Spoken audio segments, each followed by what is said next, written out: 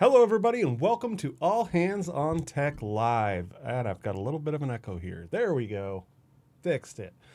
So today I'm really excited to start a new series. Now we've been doing these live streams every week for quite a few months now, and we've done a lot of stuff with Blazor and .NET, and it's been a lot of fun. But we're going to take a little break and we're going to jump into some other more fun stuff maybe for some people. For me, I think it's going to be more fun. Something different. We're going to build some JavaScript games.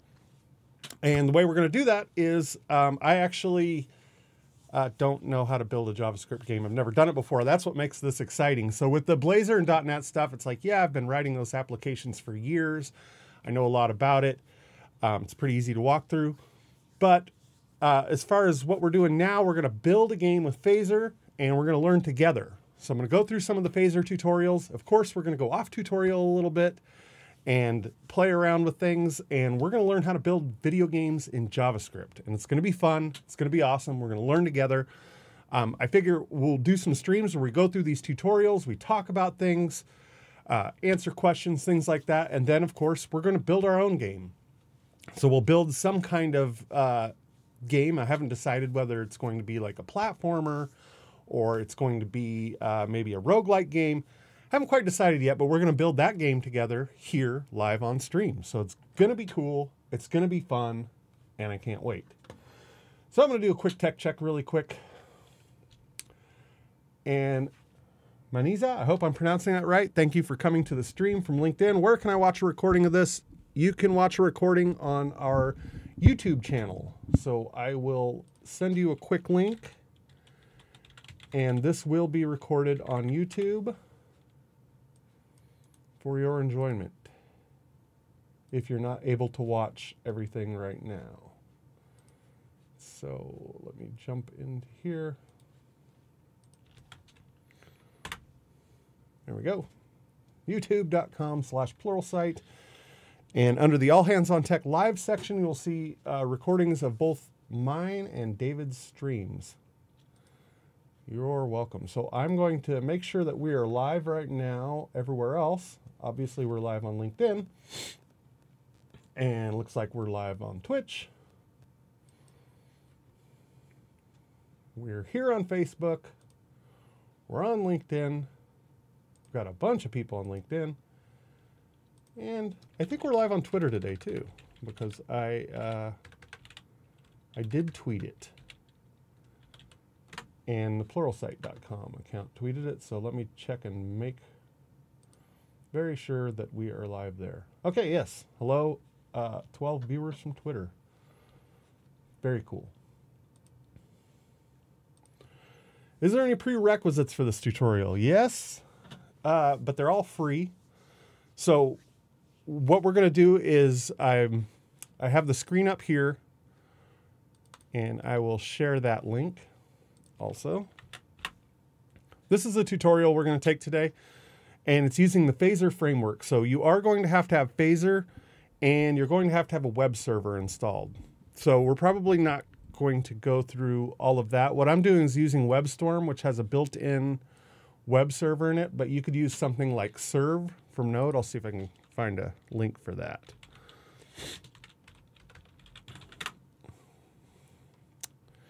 So if you have Node.js, you can run something called server.js or serve. Let me see if I've got it here. Yeah, it is. We'll allow this. So with serve, if you type npm install-g serve, serve will serve this up. And this is just HTML and JavaScript that we're doing today. So there's not a ton of dependencies with that. For the most part, you need a web browser and you need a code editor.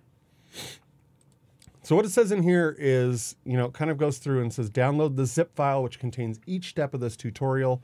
I've downloaded this zip file.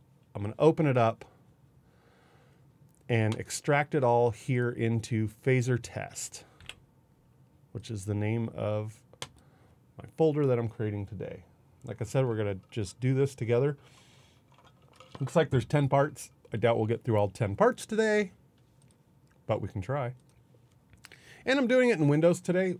Here's what's cool about this, this kind of development is you can do it in anything. You could do it in, yeah, anything. Windows, Linux, Mac. I'll probably be doing it on a Mac, actually, the next time I do this, but today we're doing it on Windows. So it says download the zip file, which contains each step of the tutorial. Let me just drag this over here, and we'll look and see what we have in our bundle here. So we've got a few PNG files, looks like. In our assets, we've got part 1 through 10, and it looks like we're probably using Phaser externally, if I had to guess. Yeah. So right here, we're serving Phaser through a CDN, which is fine. It's a pretty good way to do things most of the time if you're just goofing around like this. If you're actually building a real game, you'll probably want to download it. And let's just load up your first Phaser game. Looks like it doesn't load up anything here. So that's fine, because we haven't gone through the tutorial yet. So, it says you need to have a very, very basic knowledge of JavaScript, which I think is great. If you don't have a very, very basic knowledge of JavaScript, you can go to javascript.com. And we've got some cool stuff on here. We've got some free courses on JavaScript. And I will put that comment in here. How do I find this live course on LinkedIn? I'm not really sure. I'm not familiar with LinkedIn Learning, where you could find live courses. This is just basically a live stream that I'm doing on LinkedIn, and you can download it on YouTube later. If you want to go, I'm going to do kind of part 1 through whatever, however long we go. But yeah, if you're not super familiar with JavaScript, javascript.com has a bunch of cool stuff. Like you can type in Jamie and hit enter. Oh, I suppose I should do it like this. Next challenge, and then it goes through all these different challenges. By the end of it, you can learn quite a bit of JavaScript. And we're adding more stuff to javascript.com every day. So keep an eye on that. Now let's look through here, and it says open the part 1 HTML page, which we did that. And let's have a closer look at the code. After a little boilerplate HTML, it says, that includes Phaser code. Structure looks like this. And we have a config variable. We have phaser.auto, width 800, height 600, which is pretty self-explanatory. That's going to be our window size.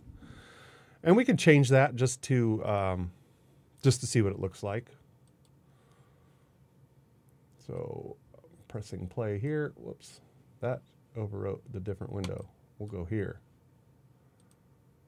Highlight. Did I close that? I do believe I completely closed that window, which is fine. I'll switch to this one. I thought, okay. Anyway, we'll go to this current file here, go here. And I don't see any window on it yet, so when we do see a window, we'll change the size of it, and we'll see how that works. Looks like, oh, we've got quite a few viewers today, which is exciting. It's pretty awesome. Welcome, everybody. Thank you, all 64 of you, it looks like. That is very cool. I will keep the chat open for any kind of questions you may have. So in part 1 of HTML, it says the config object is how you configure your Phaser game. So there's lots of options that can be placed. We can kind of see these options here. We can see the width and height. Hello, Juan. Thank you for joining. What's the difference between javascript.com and Pluralsight? Pluralsight owns javascript.com, and we're using that. That's going to be our vehicle for, we're really going to try to increase JavaScript learning on that site. And so we've got a lot of stuff on there to where people can just jump on and learn for free. And it's just kind of it's a community type thing where we're wanting to help out the community, and we're going to add more stuff to it. It's going to be pretty cool. It's going to be pretty fun. So the config object, we can kind of see these options in here. Some of these we don't know what they mean. And Yevgeny says, also a good resource is Node School. It's free and all in console. Yeah, I've never tried out Node School, but yeah, if they have a console-based learning thing, that's definitely cool. So some of these, I don't know what they mean. Obviously, type, phaser, auto, I can only make assumptions. I know what width and height is. Scene, we have preload, create, update, update. And I can see these three functions down here. We can make some assumptions right now and probably assume that preload is stuff that's loaded before it starts. Create is probably run one time as you go, and an update is probably our game loop. So if you've done any game programming, there's always a game loop that runs. It usually runs once per frame, and that's where it checks to see if there's user input. It moves things, all kinds of fun stuff there. So there are lots of options. An instance of phaser game object is assigned to a local variable called game. So that's something that we need to remember is there's going to be a local object called game right here. Var game equals phaser game.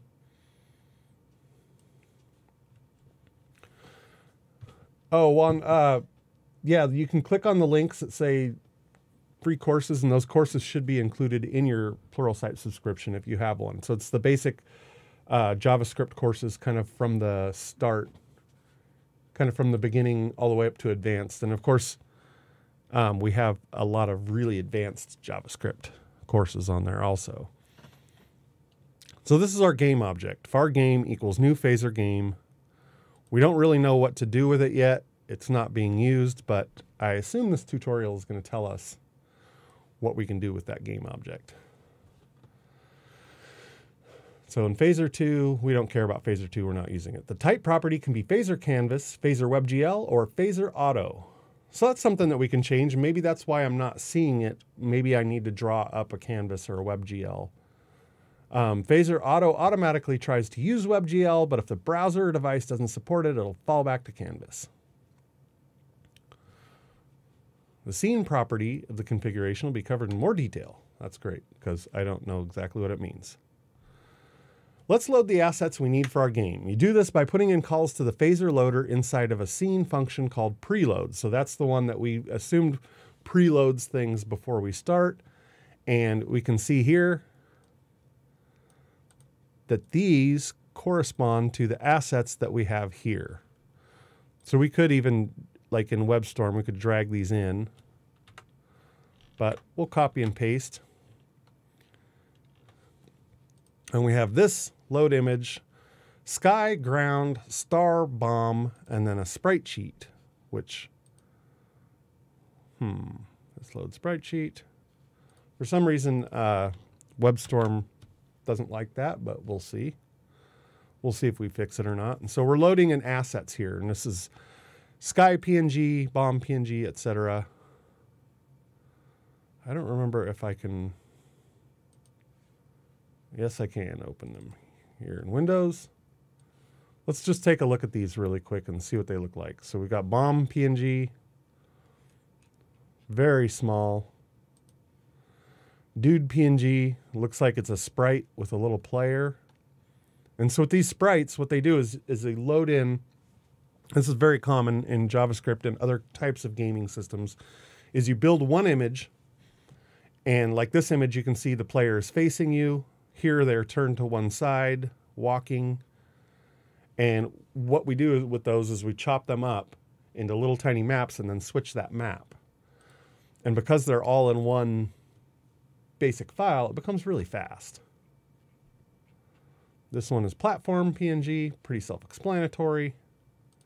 And then we have a star. So these are our assets, and we're loading them up right here. Let's go to the next part of the tutorial. This will load in 5 assets, 4 images, and a sprite sheet. may appear obvious to some of you, but I'd like to point out that the first parameter, also known as the asset key string, is a link to the loaded asset and what you'll use in your code for creating game objects. So that's this part right here, sky, ground, star, bomb. Very cool.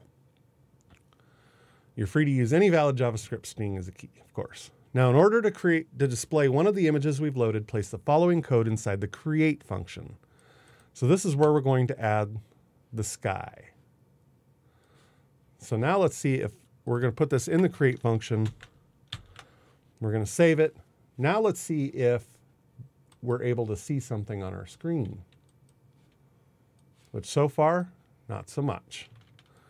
So it could just be a WebStorm issue here, and we can try to use serve like I mentioned earlier. We'll go in here to phaser test, type in serve, and then I'll go to localhost 5000. I believe it's port 5000. Oh, it's 3000. Localhost 3000. There's all our assets. We're looking at part1.html, and part 1 still does not work. So we will try this out here. Let's jump into our console and see if we are having some sort of problem. Failed to load resource. Oh, it's not loading phaser.js. So how do we fix that? That one is not really our fault. This right here is not loading up, which it probably says something. Download library. We can try to download library. It says it fails to download it. So this library that we're trying to get from the CDN is not downloading, and that's why we're not seeing a screen. So let's see if we can just download it. Invalid URL. So we'll just Google phaser download, and we'll download it ourselves.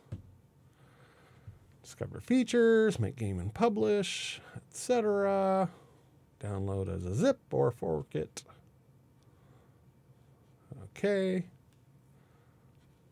So here we have npm. We can do an npm install. We use CDN, which we know the CDN that is in their example file doesn't work, but let's try the CDN that's on their website. Whoops. This one has a version in it at least, so this one might work. And it does not.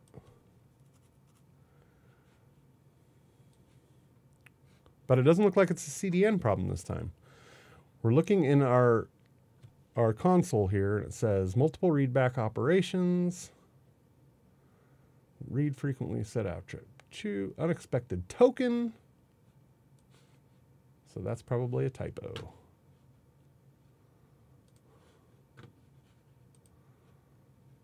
See where our unexpected token is.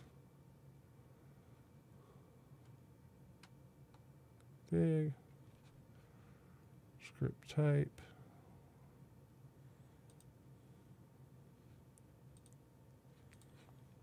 Okay, let's try with WebStorm.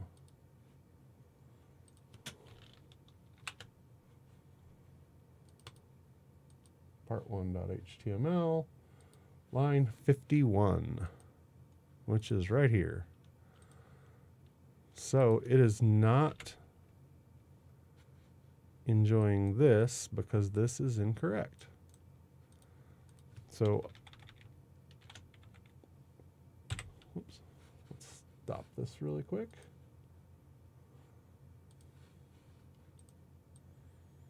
And what I did was, as you saw, I just downloaded it from their tutorial site. And it looks like on the tutorial site, the site that they give for part 1 HTML has a script tag outside of the image tag. So that's definitely a problem. Now it's working. So that's one of the notes that I'll have to make and send it to the phaser team and let them know that that's a problem. in their little file that they sent from, or the file that's in the tutorial is not correct. So here we are. We've got part 1. And we're ready to go. Now, I don't think I need to run serve anymore, so we can close this. We'll leave the terminal there just in case we might need it, but we shouldn't need serve anymore. Should be able to just click this and go.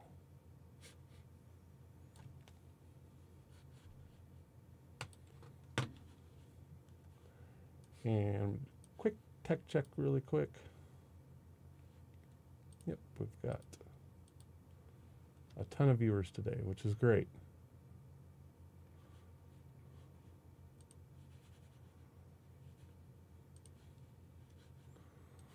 Okay, we got it to work. It basically was there was a script tag in the wrong place in the code that we downloaded.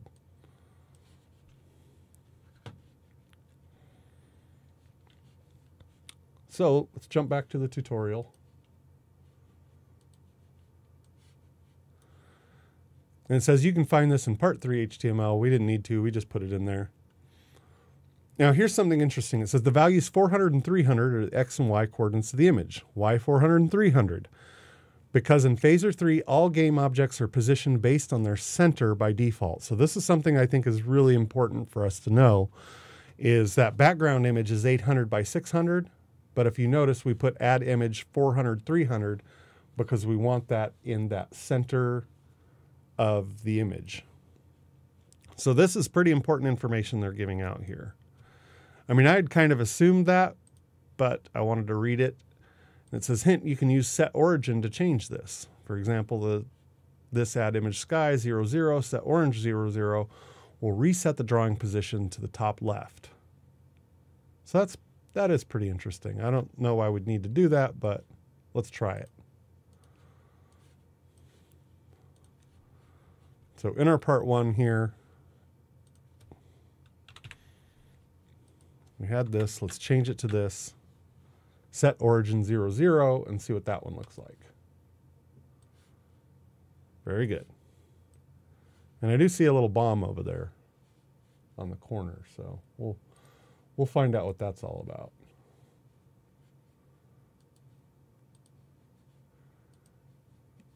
So we'll go back here.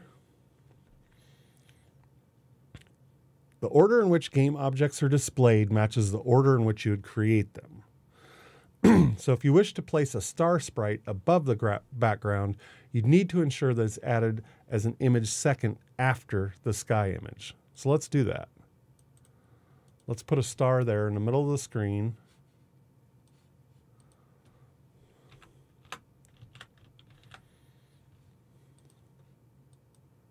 And there it is.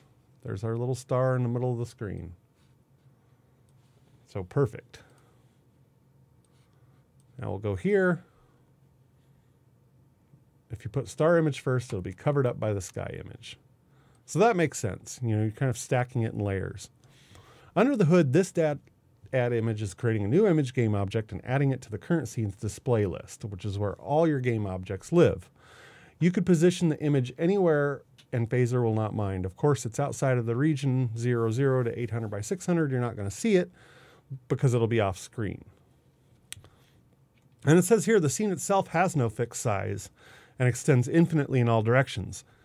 That's super important because if we're looking at this and we put this star somewhere over here, we're not going to see it, but we might want to put it over there. Like if we're building a side scroller, a lot of the side scrollers will have an image that is really, really, really wide.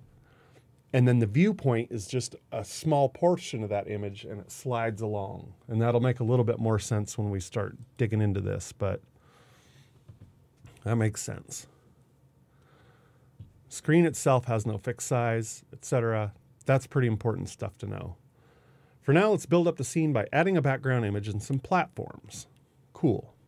Here's the updated create function. So we're going to do this add image sky, which we already did. Then it looks like platforms, well, this physics add static group, which we'll find out what a static group is if we keep going here, I'm assuming. And then platform create ground, set scale to refresh body. Also, I do not know what any of that means, but we'll find out. And then it looks like we create ground in several different spots. So let's just dump this in here and see what it looks like. Remove all this. Now we're moving our sky. We've got some platforms, and it looks like we're creating several different ground things. And I don't see anything different. Let's jump in the console. Cannot read properties of undefined reading add. So this is in the create function, and I didn't put in var platforms. That's probably why it's not creating anything. So let's just copy and paste this entire thing here. Var platforms, function create. This add image, platforms create, void return value used, void function return value used has no quick fixes. So yeah, interestingly, this part of the tutorial does not work either. Cannot read properties of undefined reading add. So we're probably going to have to add some more stuff here because it says they'll call this physics. This means we're using the arcade physics system, but before we can do that, we need to add it into our game config to tell Phaser that our game requires it. So let's update that to configure or to include physics support. So here's the revised game config. And it looks like we're adding in physics right after the height and width. Up here, we've got height, width. We're adding it before the scene. And I didn't copy that correctly, did I? There we go. Now we've got an arcade object. Maybe that will help with, yes, it does. There we go. Now we've got our platforms here, which is cool. And actually, I might as well just leave the inspector open. Even though we're seeing some warnings here, and it's probably audio context is not allowed. Canvas, most of these are probably stuff that we can kind of ignore for now, and then we'll jump in there as we go through these tutorials, and we'll probably figure out. We're probably not using best practices because this is a tutorial, and we'll find out soon. The new addition is the physics property. You'll find in part 4 HTML, you should see a much more game-like scene. So this does look like what we're looking at now. And we can go and maybe we'll add another platform just for the heck of it. Now, I'm not really sure where I'm at in the space here, but we'll say 100 and 250. Like 100 and 350. I don't know.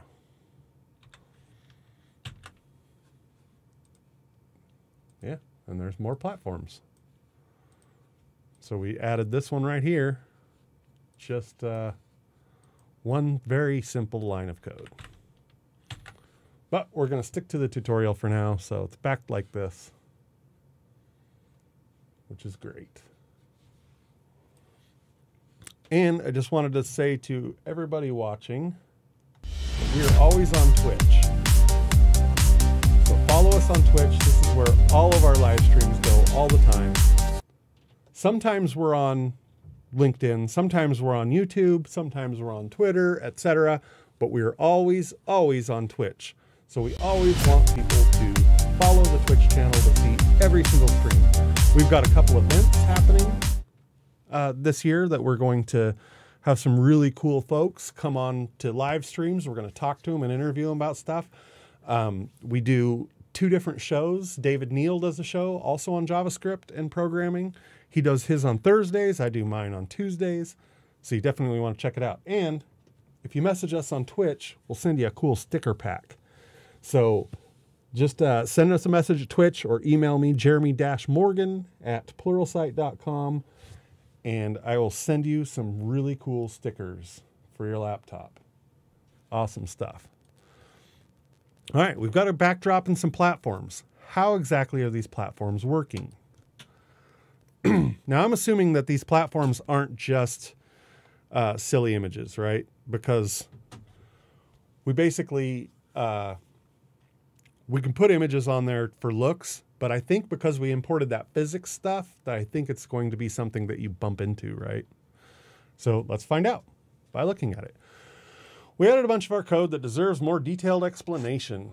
Good, because we don't know what this means. Right? I remember I said, look at this. I don't know what this is. So this is going to explain it. This creates a new static physics group and assigns it to local variable platforms. In arcade physics, there are two types of bodies, dynamic and static. A dynamic body can move around via forces such as velocity or acceleration. So that's, I'm assuming, something like enemies that can move around. And then a static one, it can doesn't move. It sits there, but you bump into it. It says it isn't touched by gravity. You can't set velocity on it, but when something collides with it, it never moves. So, good stuff. But what is a group?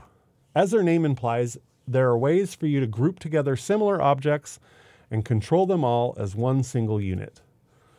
You can also check for collision between groups and other game objects, which is cool. That's something that we are going to want to do. We're going to want to check for physics. We're going to want to check for collisions and make sure that we're not colliding into things. So when we go on that platform, we want to make sure that like we're sitting on top of the platform instead of flying through it. So that's what I think is going to help us here. A physics group will automatically create physics-enabled children, saving you some legwork in the process, which is cool. With our platform group, we can now use it to create platforms. So we created a platform, and it looks like we're adding these, and these are children. During our preload, we imported a ground image. It's a simple green rectangle, 400 by 32. It'll serve our basic platform needs, which is cool. The first line of code above, that's this one here, adds a new ground image at 400 by 568. And remember, they're positioned based on their center. So this one was 400 and 568. The problem is we need this platform to span the full width of our game. Otherwise, the player will just drop off the sides. So to do that, we scale it times 2 with set scale 2. Okay, that was one of the things that was kind of a mystery to me, was the set scale 2. And it's right here. So that was one of the things I was wondering, like, what does set scale 2 mean? And according to this, that is because we set this platform to go from the center out 400 pixels. If we scale it by 2, then it'll cover the entire screen, which is awesome. Let's go to the next one that we created here, and let's just set scale 2 on that one, just to see what it does. Okay, and I'm going to save it.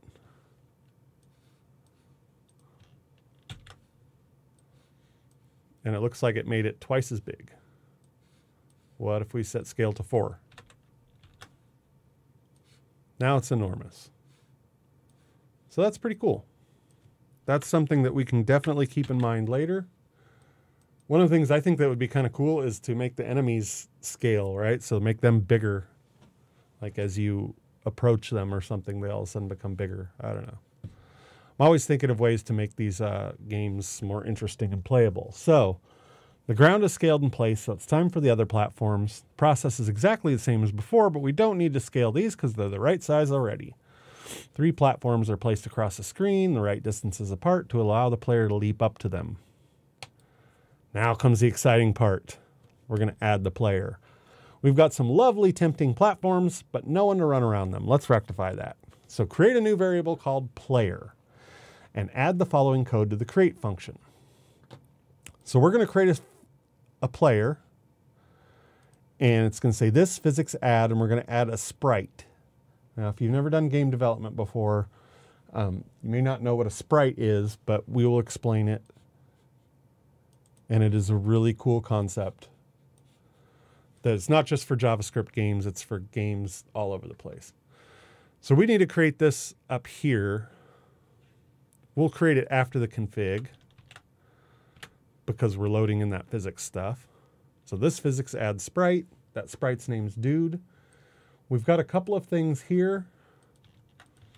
And we can kind of make some assumptions. It says player set bounce at 0.2. I'm guessing that this player jumps. And if the player jumps, then they'll bounce. I could be wrong. Collide world bounds true. That one I'm assuming is our collision detection, which means the boundaries around this sprite will collide with other physics objects like that platform. And then we've got add the following code to the, oh, we're supposed to add this into the create function. So let's just copy all of this. We'll put it in create. I was creating this outside of create, which we do not want to do. So we'll go in here because we want to follow these instructions to a T. And I'm going to throw in some, let's see, our group of platforms. And then on the next one, I'm going to say ground level scaled 2x. Whoops. I don't know why I put 3x. Scaled 2x. So ground is completely covered. And I'm just going to throw some comments in here so that we don't kind of lose track of it later. We'll say additional platforms. And then this, whoops, I don't know why I did that. We're going to put our player. So sometimes, you know, comments can really help, especially like this. We don't know what we're doing. I don't know what I'm doing. Maybe you're watching. Maybe you know phaser really well and you know exactly what I'm doing, but I don't really know what I'm doing. So I want to put in every time I learn something new about something, we'll put it in the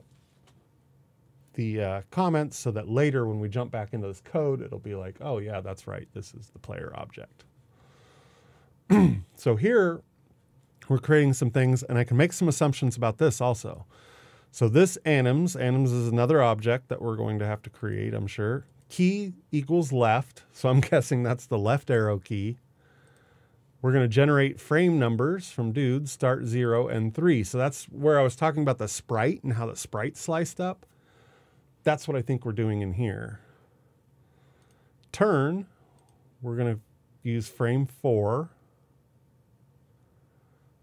Create, key right, means dude's going to go right using frames 5 through 8. And so we did look at that in assets. We looked at our dude here. Let's do that again. Open an Explorer. And so here I'm assuming these frames are like 0, 1, 2, 3, 4, etc. And so we're just calling those frames as we make the dude walk. It says there are two separate things going on here. The creation of a physics sprite and the creation of some animations it can use. The first part of the code creates the sprite. We talked about this. Puts a player positioned at 100 by 450 from the bottom of the game.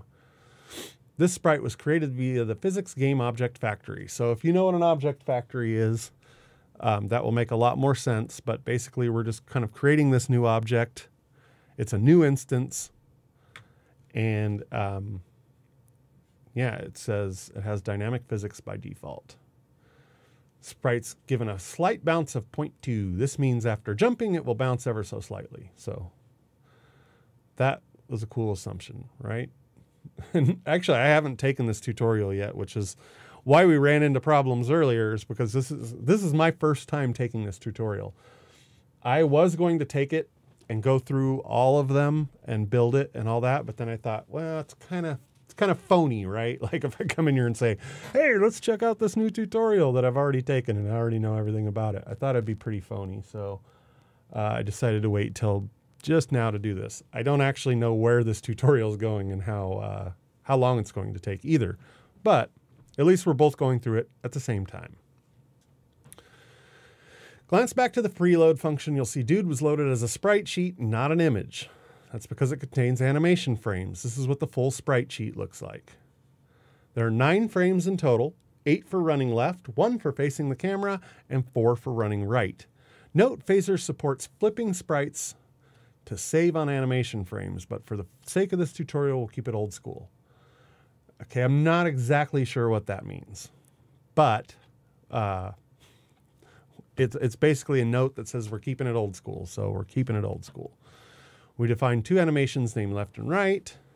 We did that. In Phaser 3, the animation manager is a global system. This is another note, or it's actually extra info. We want the extra info, right? We want the extra stuff to know here. Animations created within it are globally available to all game objects. They share the base animation data while managing their own timelines. This allows you to define a single animation once and apply it to as many game objects as you require. Now that is really cool. This is different to Phaser 2, where the animations belong specifically to the game objects. So yeah, that's really cool that you can add these animations.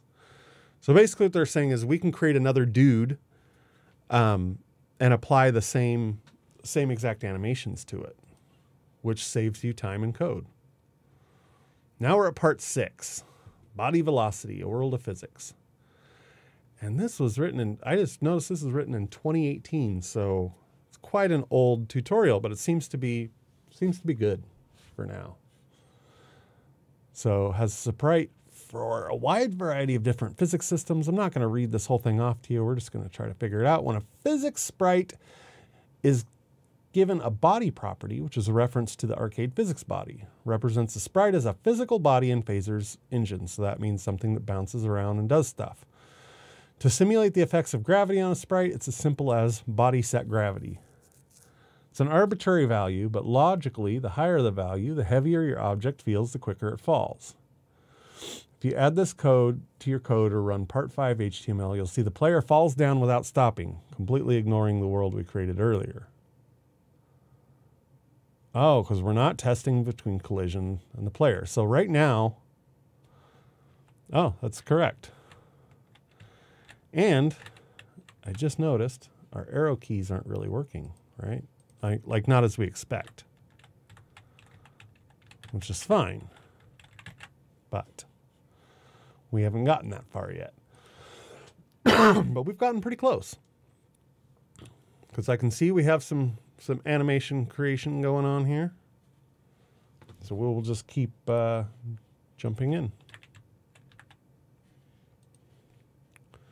And it says right here, it told us what was going to happen. You'll see the player falls down without stopping, completely ignoring the ground we created earlier. We're not testing for collision between the ground and player. So here we can add a collider.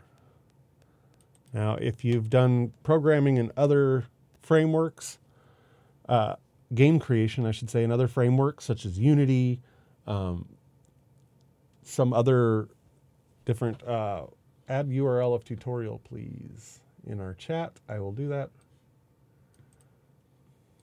very quick here.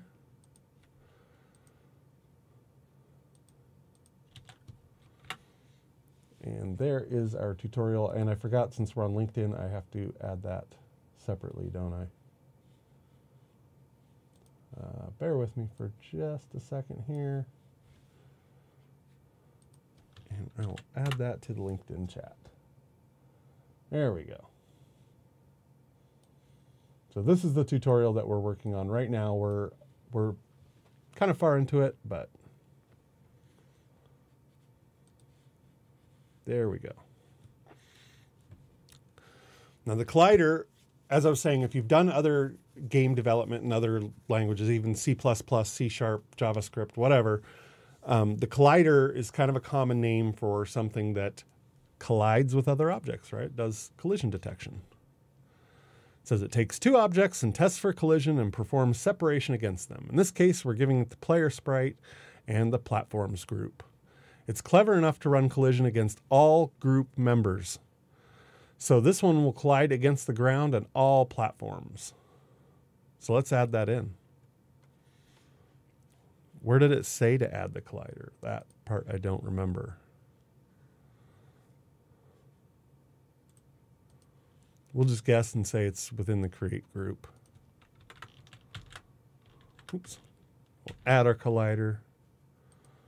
We'll go back to our thing. Oh, there we go. And as you can see, our player falls, but I still don't see any player controls. But that may be a further part of the tutorial. I'm going to have faith that that's the further part of the tutorial. So, but at least now we're standing on the ground, which is great.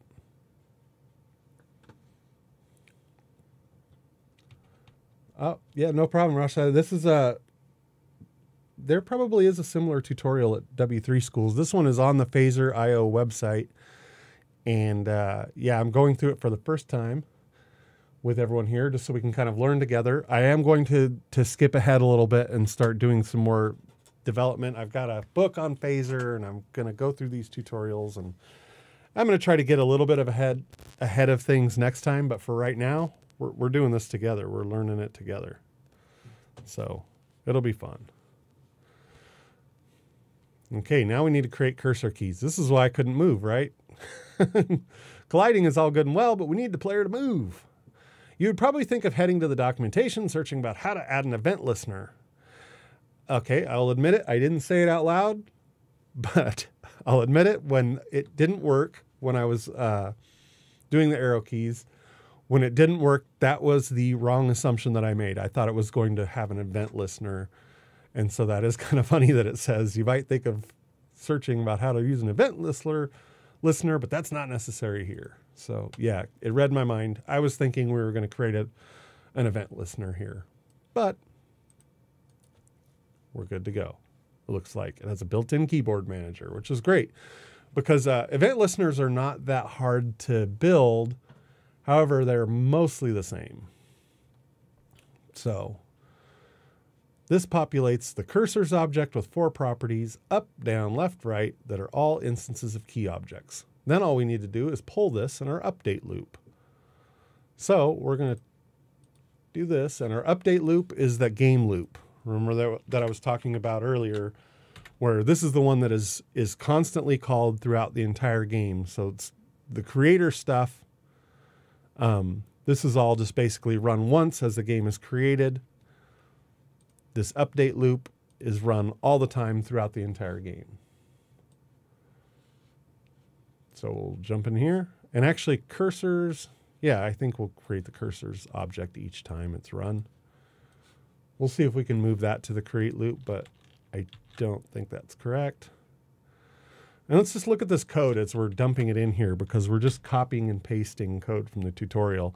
If cursors left is down, so their event listener that they've built here has an is down flag, then player set velocity x minus 160.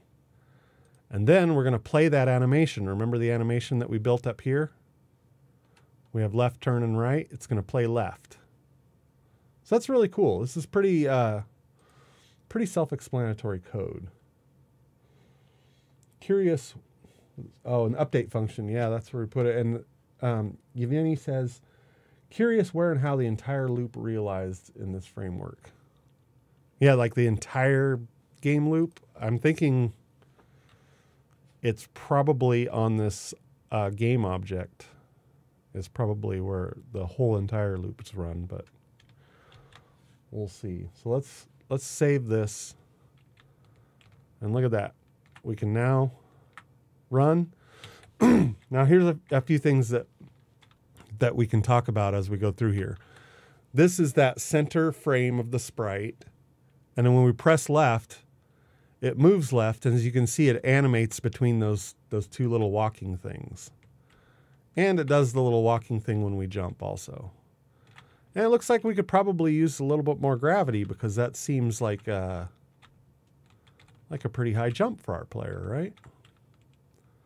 Da, da, da, da.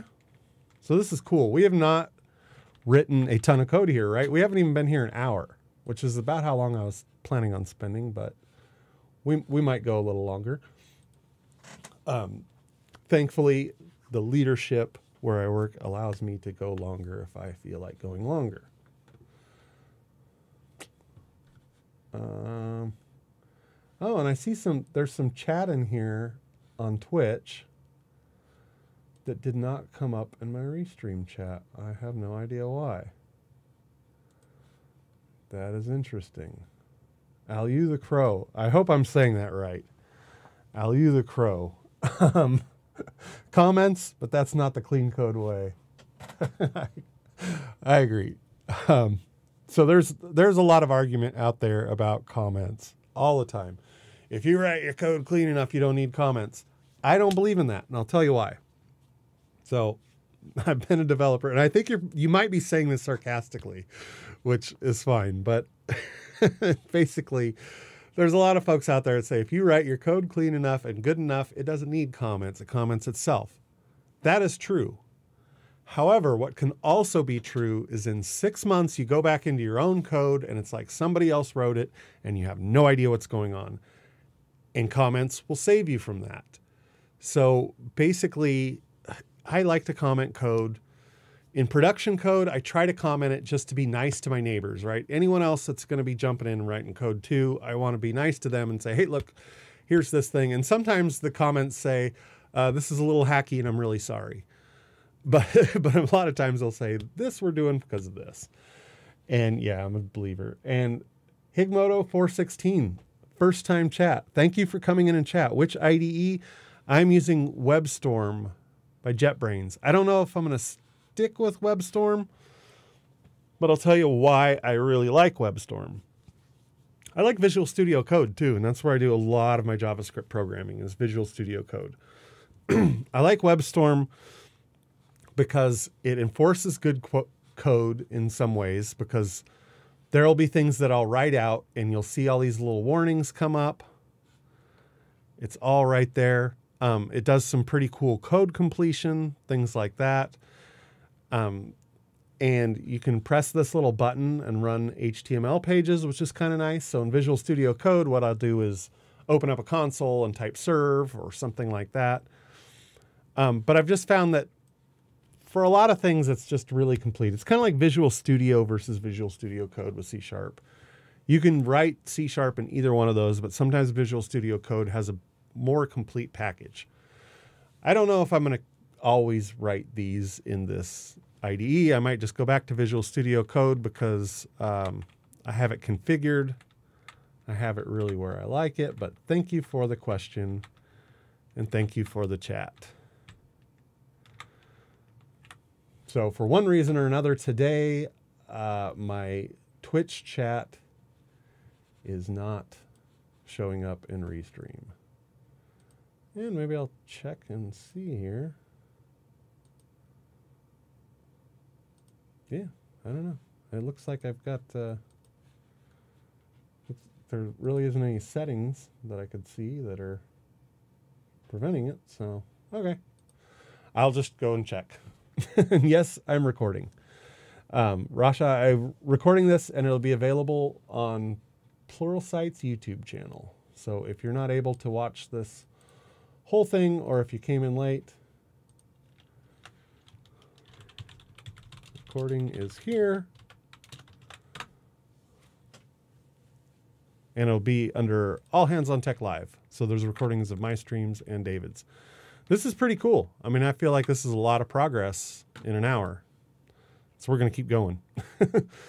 Although we've added a lot of code, it should be pretty readable. That is true. The first thing checks to see if left key is being held down. If it is, we apply a negative horizontal velocity and start the left running animation. So that's what we're talking about. It's doing two things at once. It's doing the animation where it's flipping between those two parts of that sprite. And it's also moving the sprite as it goes. So it's two things at once. Then he says, do comments because people do not know why you wrote that module. But for some methods, when variables describe themselves, you don't need to comment.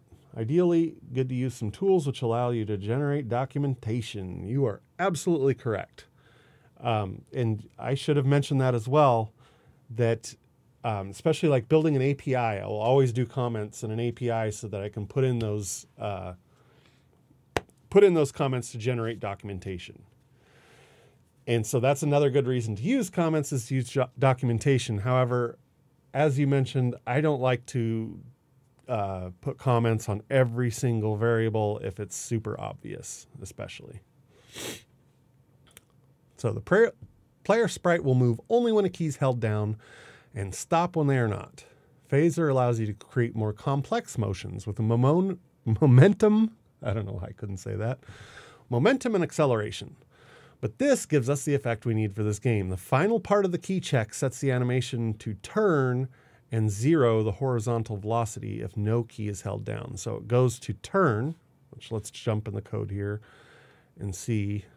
Turn, that's frame 4. So that's that middle frame here. We had it open.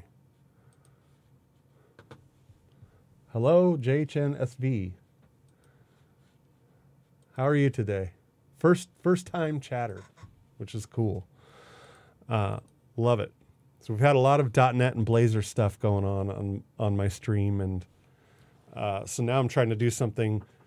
It's a little more like David's stream, right? We're all JavaScript folks, so be sure to follow if you like JavaScript stuff. So this is that. As soon as you let go of the key, it stops moving and it stops animation, and it just puts this little character here. And then these are the ones that are used for animation moving on after that. So pretty cool.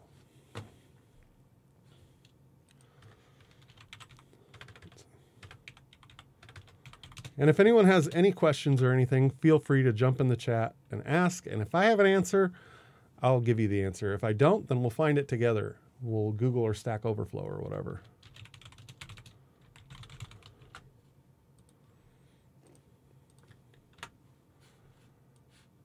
So the next part of this tutorial here, the next part that we're looking at,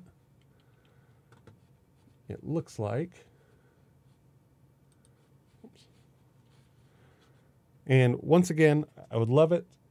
Everybody followed us on Twitch. Twitch is where we stream all the time. I mean, we sometimes stream on other stuff, but we mostly stream on Twitch. And if you want a sticker pack, if you want these cool stickers for your laptop, send me a whisper on Twitch. And, you know, just follow us, send me a whisper, and I'll shoot you some of these cool stickers. I am able to shoot them to other parts of the world, too. I've noticed I was able to ship them internationally, so that's cool. So jump to it.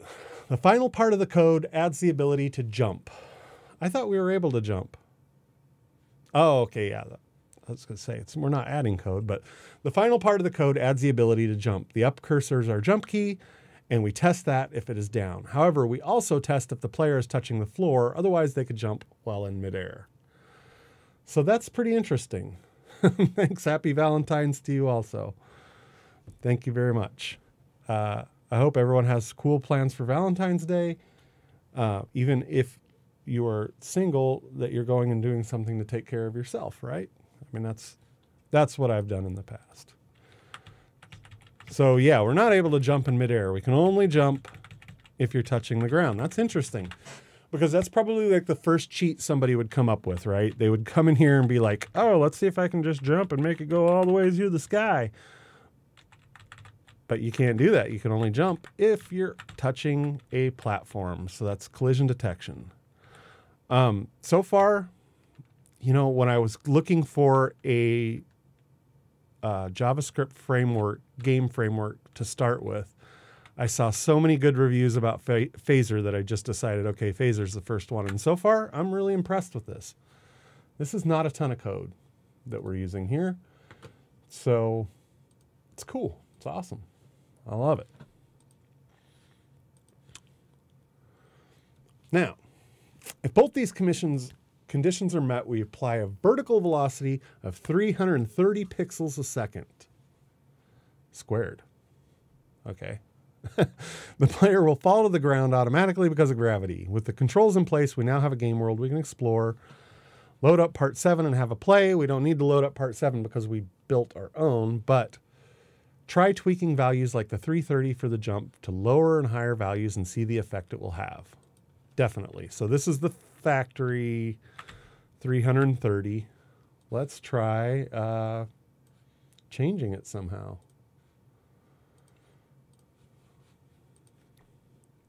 Uh, 330 is that value that we were looking for, and that was gravity. Where did I put it? I know I put it in here somewhere. There it is. Oh, this is our jump right here. Cursor's up is down and player body is touching down. So this is our jump. So I should probably throw a comment in there. This is our jump function.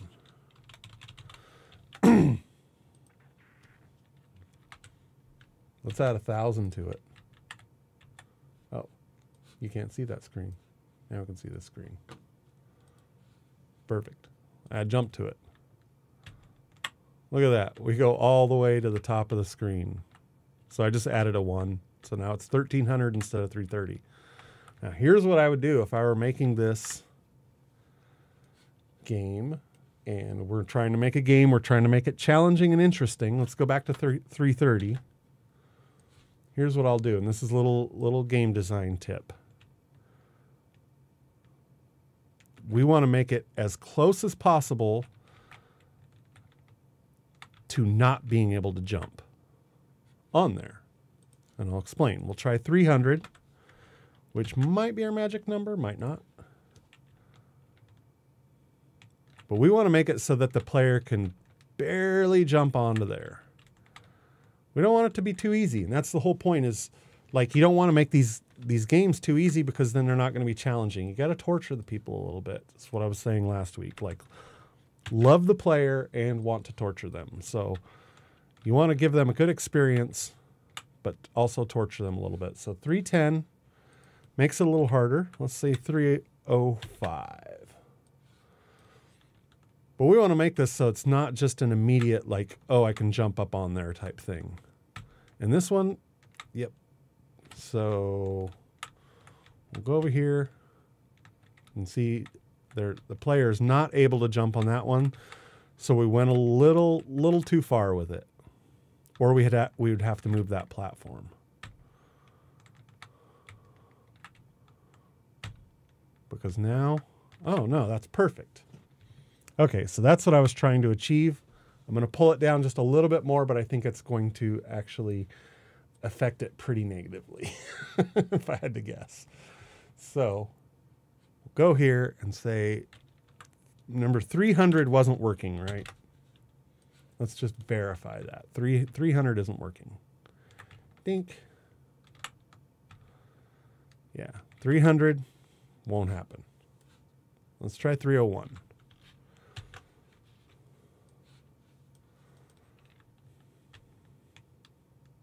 There we go, 301. We can get up onto that platform. It's just pretty hard. You've got to catch that edge. It's Happy Valentine's Day to Dude. So at 301, we're just barely able to do it. So this is where I would keep it. And the reason why is if we have it so that so that jumping onto the platform is super easy, then there's no skill involved, right? You can just go and jump and it's super easy. However, if it's like this and it's a little tricky, right? You can't just go up here like this and jump and go over to it. Well, I guess you can, but you have to catch that corner and jump on. That's how you want it to be so that there's a skill. There's skill involved. We can't just jump over and go like this because that won't work. It has to run and jump with that 301 value. See, they have to run and jump to each one. Now what that does is it builds a skill. So imagine your player, which right now is me, of course. I just built a skill. I just learned how to jump. Now, as I play this game for hours and hours, it doesn't matter. It's all muscle memory. But when you're first learning, I just learned a skill. I learned how to jump onto these platforms, and that feels good. You want the player to have to build certain skills to advance in the game. And as those skills build, they feel better about it, and you're making an enjoyable experience. So that's why I have it at 301 and not like 350, because let's show you, 350 doesn't require any skill. You just go up and say, whoop, oh, no problem. Whoop, no problem. Don't have to run and jump, don't have to do anything. This is too easy. They've built no skills. So, as I like to say, love the player as in, really focus on building something that's awesome for them to play and fun for them to play. And also love the player, but want to torture them a little bit. Make it difficult. Give them challenges. Give them stuff to overcome. And I'm checking. Oh, Jay Langsdorff is rating with a party of 98. Thank you so much. That is so cool. I was actually watching that stream earlier this morning that Jason was working on. That is so cool.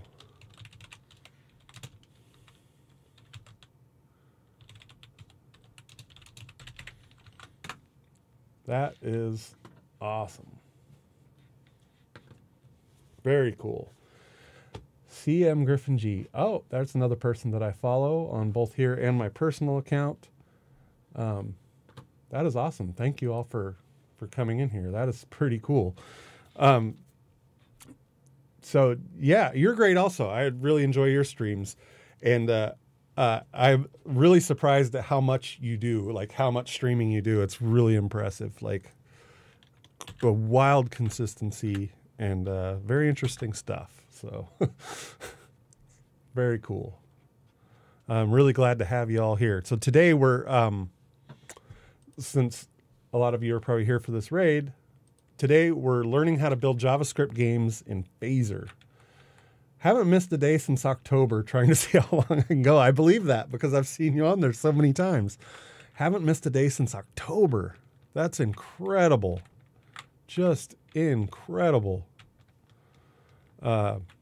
If I could stream 3 days a week, well, I'm doing it 2 days a week now, but if I could do it like 3 or 4 days a week without messing up, I'd be happy. But every day since October, even Christmas, New Year's, it's awesome. Very cool. So we have gone through, that is really cool. So we've gone through this tutorial here and said, there in the tutorial, it suggested that we change this velocity. And I think that we did like tweaking that 330. I think 330 is way too easy. I think making it 301 puts a little challenge in there. I say that as I can barely jump onto the platform myself. So yeah, we tweaked the lower and higher effect. And if people are interested in this, oh, thank you. If people are interested in this code that we're building right now, it's all available at that Phaser.io tutorials. And so the changes that I've made have been very, very small. So I don't think I'm going to put this on GitHub like I usually do for a lot of stuff because we haven't changed a lot, but we'll build some cool custom stuff and then we'll throw that on GitHub for other people to jump in there and modify stuff. So it's time to give our game a little purpose, it says. Let's drop a sprinkling of stars into the scene and allow the player to collect them. So this is pretty exciting. All right, I wasn't even sure that we were going to get this far into an actual game. I figured we'd have a little player, move it around, but this is cool. To achieve this, we'll create a new group called stars. So we learned earlier what those collision groups are all about, or those physics groups are all about, collisions. Let's drop a sprinkling of stars into the screen and allow the player to collect them. Heck yeah. To achieve this, we'll create a new group called stars and populate it. So this, I believe, will be in the create. Yeah, it's in the create function. And we'll add this code. So let's add this in here. Stars. And we've got some code in here that we don't really understand, right? That I don't understand. So this tutorial will explain it, of course, but we have stars. It's a physics group. We know what a physics group is. We know that the key is star, so it's going to load up that star image right here. We know that that's one of our assets. Repeat, I'm assuming, going to make an assumption that it's repeating, creating it 11 times, setting the X and Y, though I don't know what step X means. That's probably so it creates it at different places on the X axis. Maybe? We'll see. And why is my big physics any void function return values used? That should work, but it looks like my IDE does not like it. in the inspection. But we'll see. Oh, I see that. 70 is like an offset, it looks like.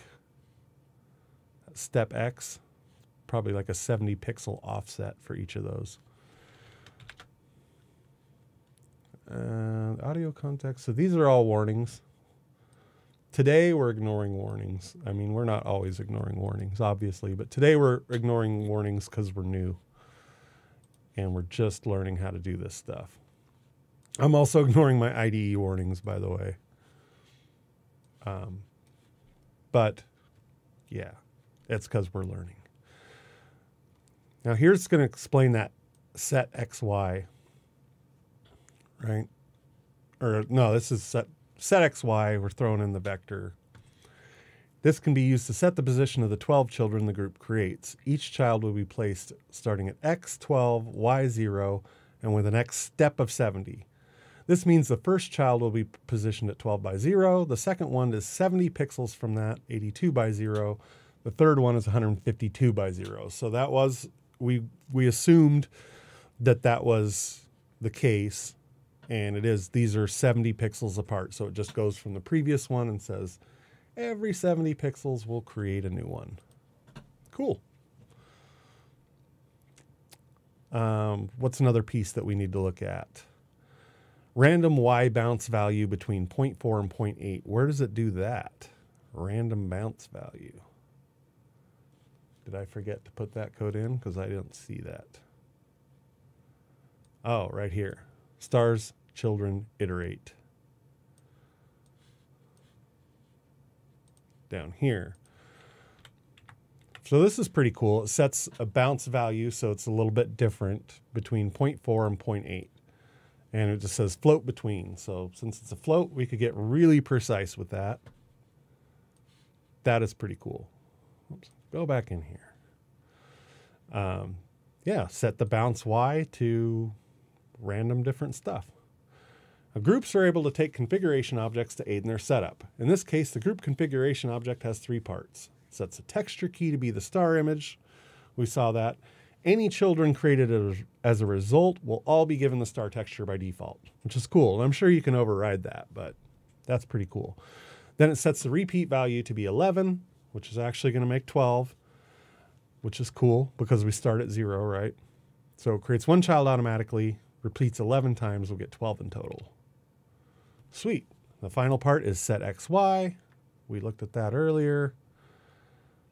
So very cool. If we were to run the code like it is now, the stars would fall through the bottom of the game and out of sight, which is exactly what they did. So to stop that, we need to check for their collision again. So we're once again using a collider object. Where we put this collider object, I'm assuming in the update loop. Isn't that where we created our last collider? Or, no, we created one here, so it is going to be in the create loop. So we're going to create a collider for stars and platforms. As well as doing this, we'll also check to see if the player overlaps with a star or not. So overlap is, again, we're jumping into collision detection. Don't really know a lot about how collision detection works in Phaser because, like I said, this is my first day using it. However, the overlap is a pretty common function that's done in collision detection. It basically, like you've got 2 images sitting like this. Are they overlapping? If they're overlapping, then we're colliding. That's pretty much as simple as it gets. Of course, in code implementation, it's not always that simple. So this physics add overlap. I'm assuming that we're going to want to put this one in our update loop because it's something we're going to want to check all the time, right?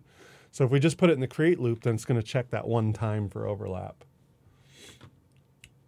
This tells Phaser to check for an overlap between the player and any star in the stars group. If found, they're passed to the collect star function. Okay, and I see where that's called out. So let's go to here and let's create our collect star function, which takes in the player and the star. Now, I'm not sure why it takes in the player as a input parameter, but it takes in the star and disables the body. So now let's run this again. And oh, look at that. We've got stars is not defined. So that's going to be here in stars. So that would make sense. So maybe it is just in the create where you add that overlap. Because I feel like they, whoops, there we go. And still not quite. Stars is still not defined. Star. Why does it not like this particular statement here? Void function return value used. But I don't see it returning anything. Stars, collect star. All right. So we're running into a little bit of an error, and that's fine because we're going to figure it out. We've got our colliders added, and that collider should be below stars anyway, but we're going to put this up here because I don't think, let's see, this physics, where are we creating that physics group?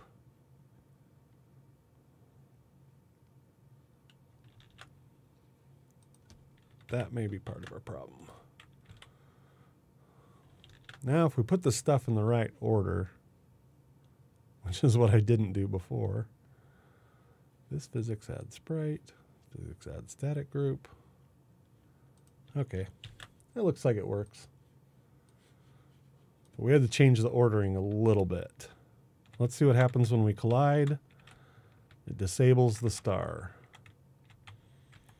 So part of the point of this game, you know, this is like a Super Mario Brothers or something, right? We're just going to run and collect all the things. Ding. Perfect. And I'm assuming at some point we'll put in a counter in there or something to count how many stars you've grabbed. But we added a group, the stars group here, and a key of star repeated 11 times. Step 70, so it's 70 pixels apart. And then here, we drop them with different bounce values. And I want to change that a little bit. I want to make the bounce values wildly different just to see what that looks like. There we go. See, that's chaos. These bounce values are all over the place. It's a little extreme, but just wanted to see what that looked like. I would say maybe 9. Okay, that's still a little bit, that's like manageable chaos, right? It's a little bit of chaos instead of a ton of chaos. And I'm going to check chat. Very cool. Thank you all for watching today. This has been a lot of fun. Having a lot of fun doing it. And I've been pretty excited about creating JavaScript games for a while. David Neal and I actually had this conversation a while back, and I was doing, you know, a lot of the Blazor and .NET stuff, which I love to do. It's really fun. But David Neal and I were talking, and I was like, you seem like you're having a lot of fun, and I am not a JavaScript game developer, but I would like to be, and maybe I should just do a stream where we learn this stuff. And so, yeah, I'm just glad to be doing it. It's cool. It's fun. Now it says the star has its physics body disabled and its parent game object is made inactive and invisible, which removes it from display.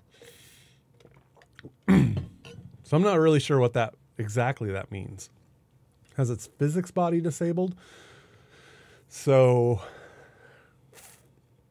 and its parent game object is made inactive and invisible. Oh, I see.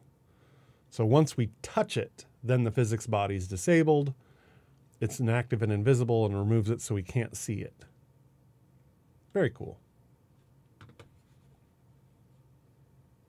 Hello, Bedford. Hobbyist game dev and huge Pluralsight fan. Thanks. yeah, it's okay if you didn't catch it earlier because we do have a recording of it going out on YouTube. So David and I record our streams. So we stream on Twitch, but then we stream it out to YouTube and Twitter and stuff like that. So we're so we have backups basically. If you come in really late, you can come and check it out. And a lot of people do. I get probably more emails from people that watch the stream after it's already been streamed. So that tells me that it's a valuable thing that we keep these. So there are 2 final touches. I'm pretty surprised that we're getting all the way to the end of this thing. I was only going to do an hour, but let's just finish this thing out. This is really cool. So there are 2 final touches we're going to add to our game. An enemy to avoid. That's what I was hoping for. An enemy to avoid that can kill the player, and a score when you collect the stars. So I was hoping for that also. First, the score. To do that, we'll make use of a text game object. Here we create 2 new variables, one to hold the actual score and the text object itself. This score text is set up in the create function. So we're going to put this in the create function. Add text, 1616, score 0, font size, etc. That almost looks like CSS, basically. So 16 by 16 is a coordinate to display the text at. Score 0 is the default string to display, and the object that follows contains a font size and fill color. Very cool. By not specifying the font, we'll use phaser default, which is career. All right, let's start putting that in. So it doesn't say where to put these variables here, but we'll just put them in the create function for now. Or maybe, yeah, we probably should make these global to the app. That makes sense because we're going to access it from outside of the create function. So, but we will add this into the create function way down here at the bottom.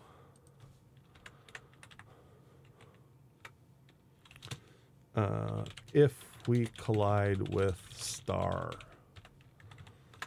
So I'm really surprised the amount of code that we've written today in this hour and 23 minutes to build a whole game is not very much. This is not a lot of code, folks. It looks like it. And of course we've copied and pasted, but you know what I mean. That's not a lot of code to do all of the things that we're doing here. So that tells you the amount of abstraction in this library is great.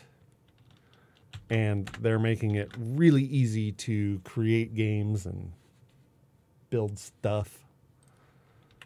Let's just see what this looks like. There's my score. Score equals 0. So cool.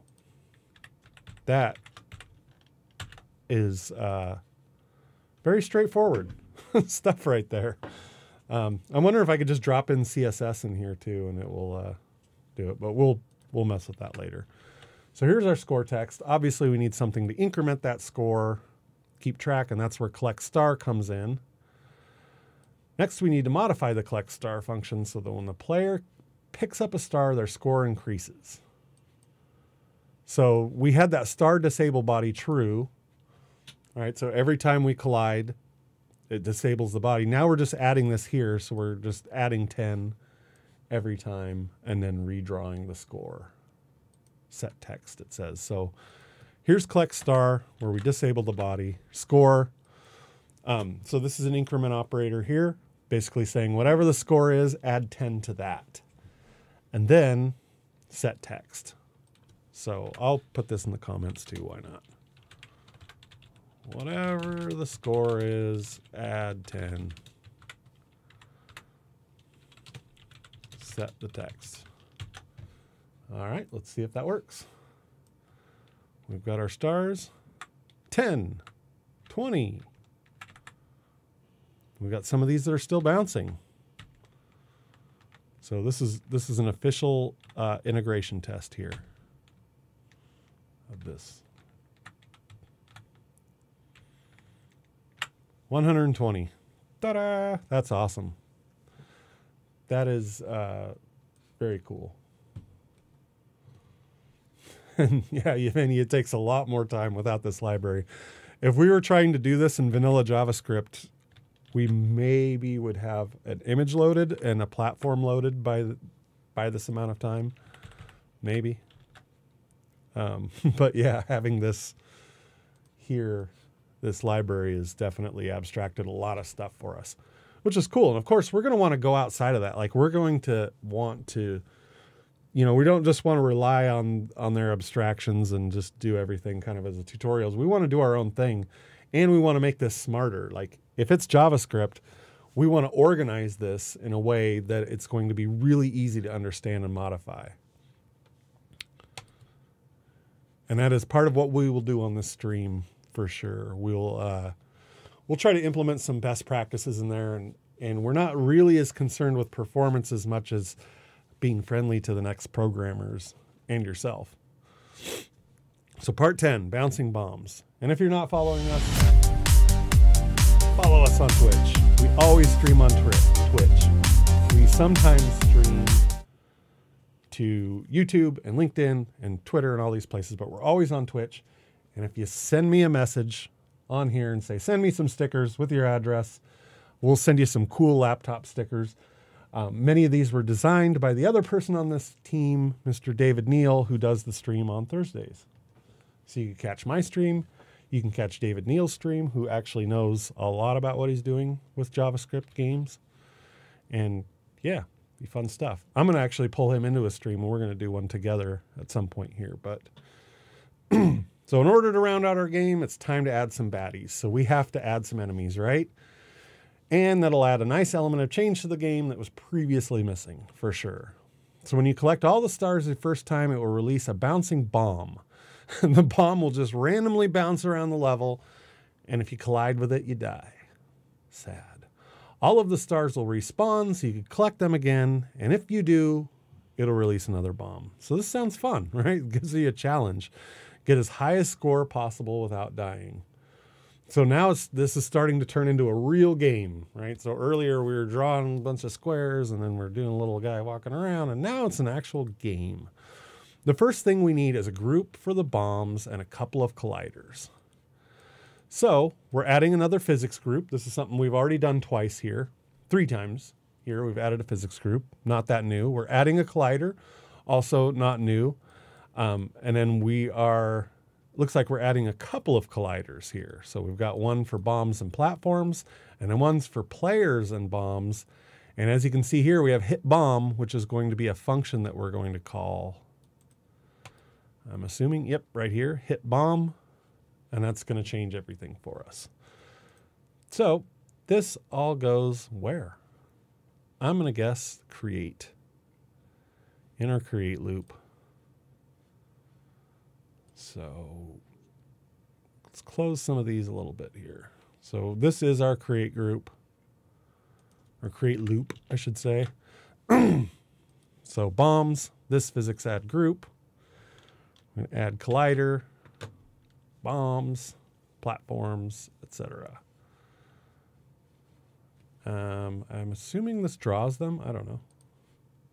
Don't think so, though. No, because it's up here. So that bomb is that one that's going to be chasing us around here pretty soon. The bombs will, of course, bounce off the platforms. If the player hits them, we'll call the hit bomb function. So we'll throw in hit bomb here. And that one can go right here below collect star. Hit bomb, so if the player hits the bomb, then we have a problem. Let's go back here. So far so good, but we need to release a bomb. And I should instead of dumping this stuff in here like this, we should look through the code and see what it does. So we know about adding 2 colliders. We added a physics group, a group of bombs. We know how to add colliders, but what does this hit bomb do? Well, it takes in player and bomb. And it says this physics pause, which I'm assuming means just stop all collision detection, movements, everything. Player set tint. So I'm going to make an assumption and say that it changes the color of your player to a dark color or a different color. And then it says player anims play turn, which we know from earlier in the stream. That means the player is going to be facing us. So it's going to play an animation where it faces us. And then it says game over equals true, which is obviously a flag to kill the game. So that's what we just dumped in there, which is perfect. We need to release a bomb. To do that, we modify the collect star function. So in here, this is what we have right now, is we have star disable body. So whenever the player collects a star, disables the body, increments the score by 10, then it sets the text to the new score. That stuff we all know works. So it looks like we're adding a new statement here that says if stars count active true equals 0. So count active, I'm assuming, is a method that's built within Phaser that says how many stars are on the screen. And if it's 0, then stars children iterate child enable body true. Now I'm not sure why it looks like it will generate. Oh, I see. So if there are no stars, then we'll generate a bunch of stars. And then we're going in here of our X player, and we'll just dump this in so we can look at it in our IDE. In collect star. So iterate child. I'm going to pull some of these spaces out. There are far too many spaces. If player X is less than 400, it looks like we got another random between 400 and 800, 0 and 400. So that's something we're going to have to rely. I'm not really sure what's going on there. That's something we're going to have to rely on the tutorial to explain to us, right? That'll be cool. Bombs set bounce to 1. We know what the bounce is. Select collider world bounds true. So that means we're going to set collision detection between the bomb and us. And we're going to set the velocity of the bomb. Oh, so this could be what these random numbers are. Is we're setting the velocity here. So this bomb's probably just going to scoot all over the place.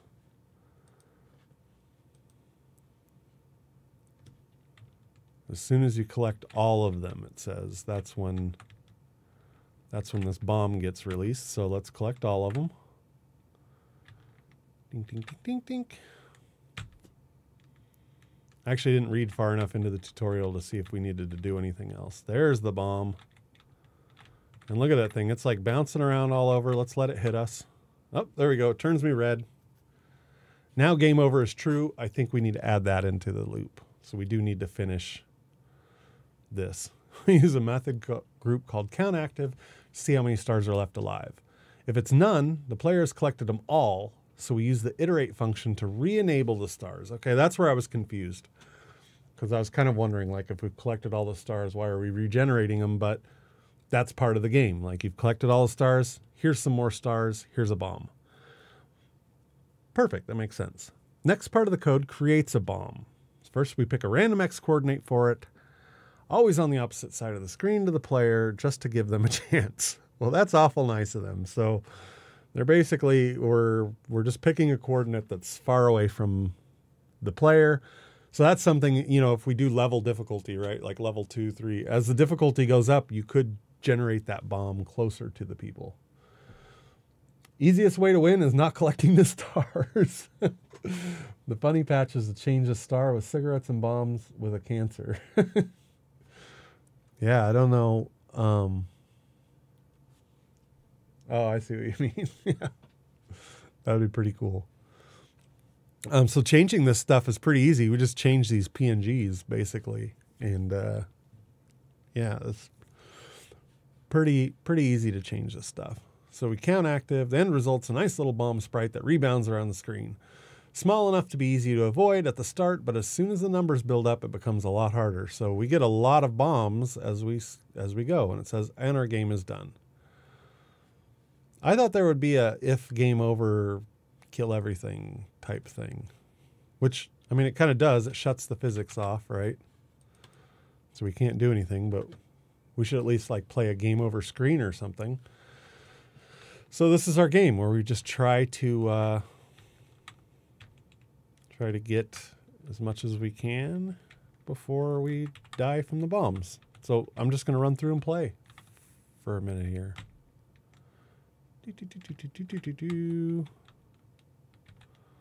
There we go. And now I see this bomb, and now I have to watch this thing out of the corner of my eye, right? And see how it's a little bit difficult to jump on that platform. It's not super easy. Here we go. Now it's getting a lot harder because now there are two bombs that I have to watch with my little eyes. And let's go under that. Here we go. This is getting a little tricky. And I should probably publish this game somewhere so we can play it. Oh, yikes. Getting really close.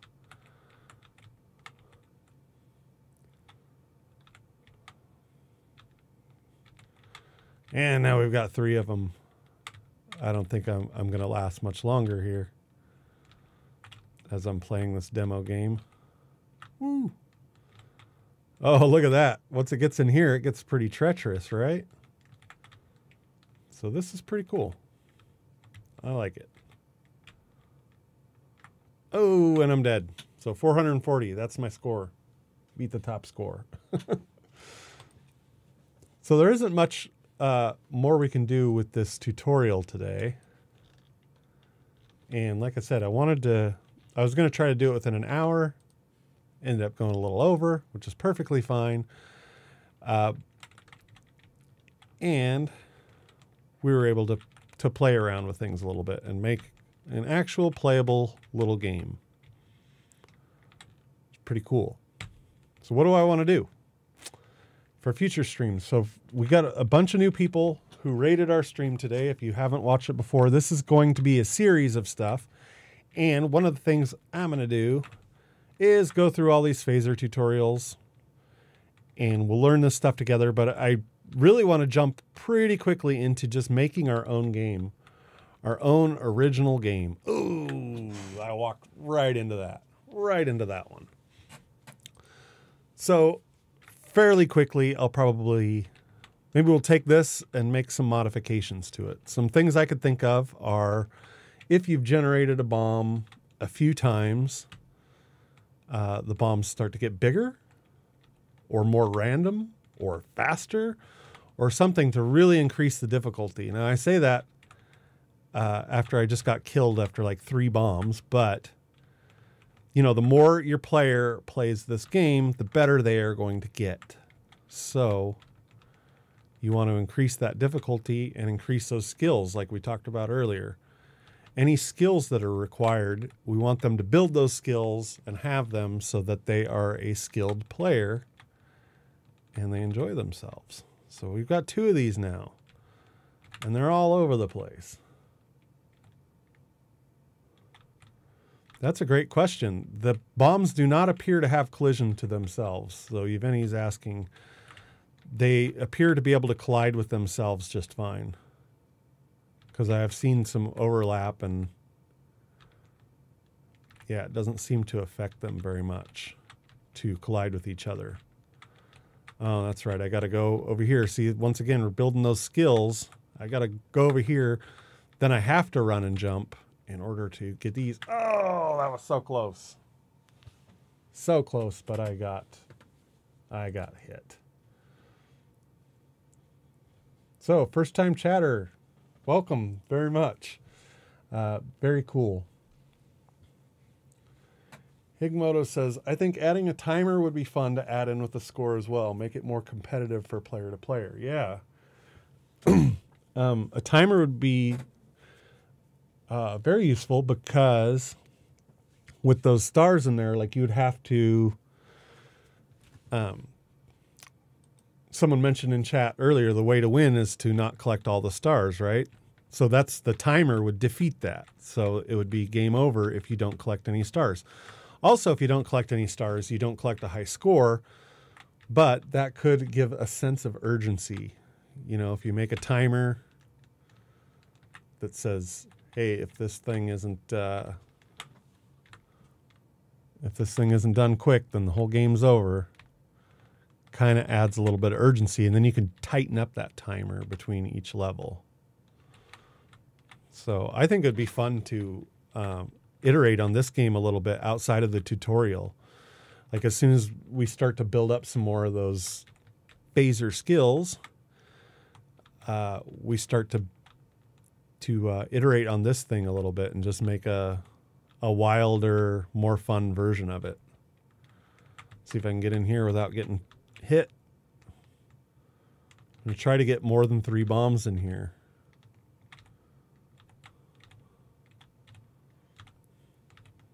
And down there is a place that you do not want to be. Down in that lower level, once the bomb gets in there, it just starts going fast. Okay, jump over here. And here's my high score. Probably shouldn't have even said that out loud. Oh, and I missed it. And see, that's why I intentionally set that jump height to just be like the bare minimum. You should just have the bare minimum ability to jump. Okay. Oh, 440 seems to be the top score, man. What do you do? So this has been really fun. So this is the stuff that we've covered today. Introduction, kind of loading assets, world building, platforms, player. We added physics. We added keyboard controls, collecting the stars, scores and scoring, and bouncing bombs, which is great. So this is the full tutorial for this game. This game is fun. Like, it's actually fun to play. I don't know that it's going to be something that we're going to play for hours and hours on end. I highly doubt it. However, it is a fun game to play for sure. So what we're going to do next week is we're going to do another tutorial. Or we're going to iterate on this game, or we're going to do both of these next week. So, but one thing for sure, next week we will be working on JavaScript games. So what I think I'll do is, yeah, we'll do a little iteration on this, and we'll change some things and see if we can like speed up the bombs, for instance. Oh, one thing I wanted to show, even though I haven't actually used them, is I did find a couple of tools. One of them is called Tiled. Since we're not working on a tile game, this one doesn't really make sense. But I found this, and then there is another one that I found, Phaser Editor 2D for 2D games. So this one I did load up with the sources, but I didn't really do anything with it yet. So I don't know exactly how to use it.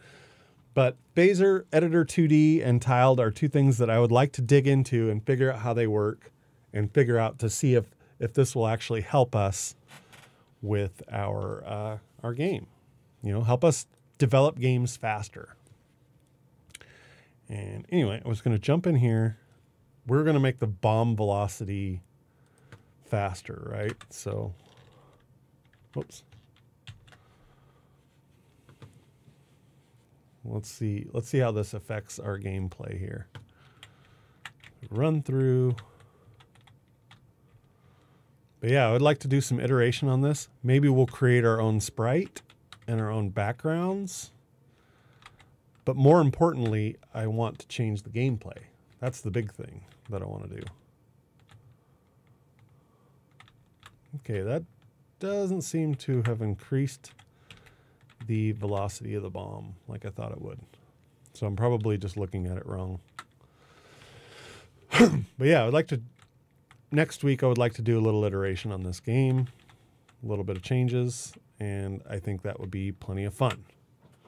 But for now, we've got through all 10 of these. I didn't think we were going to, but we got through all 10 of this Making Your First Phaser 3 game. We made our first game. It's really cool. I'm encourage you to do that. And I posted the URL in the chat. Now I would like to see, we're going to raid somebody. So this doesn't really mean much to the folks that are watching on LinkedIn or YouTube or anywhere else, but on Twitch, we're going to raid somebody. So I do want to say thank you very much for everybody who joined us today. Let me see who of my friends are online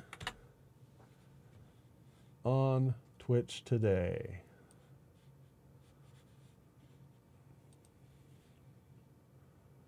And it looks like Coding with Luke is one that we are coding. Garden. Next.js. Yeah, let's do this one.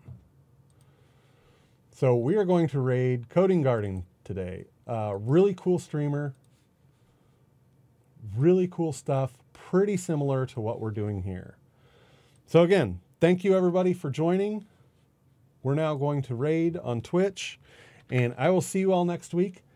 David Neal is streaming on Thursday, also building JavaScript games, so be sure to follow us, be sure to check it out, and be sure to send me a whisper if you would like stickers.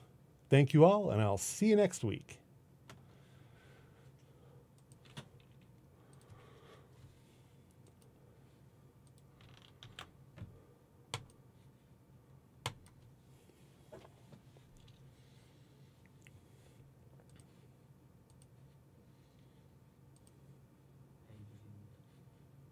That's probably the easiest way to do it, and disable is on. Put the